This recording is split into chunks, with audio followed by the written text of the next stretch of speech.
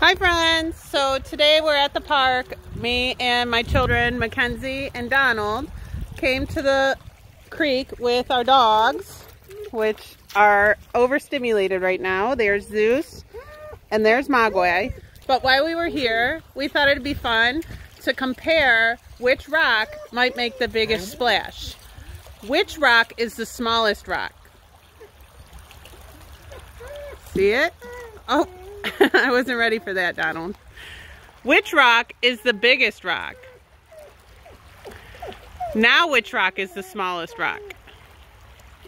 So Mackenzie is going to drop the smallest rock and let's see what splash it makes. Whoa.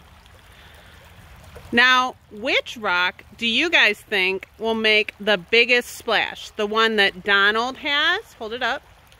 Or the one that Mackenzie has?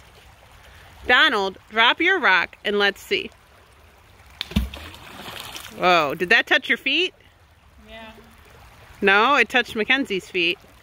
All right, do you guys think that Mackenzie's rock will splash up higher than her feet or lower? Let's see, let's count it down. Ready? 5, 4, 3, 2, 1. Whoa, did you guys get wet? Yes. Did you get wet, Donald? So which rock made the biggest splash? Which rock made the biggest splash?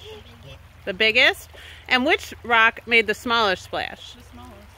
So do you guys think that if we dropped different rocks, we would get similar splashes? No. It could happen depending on the sizes. I wonder what other types of things we could drop into the water and measure the splashes.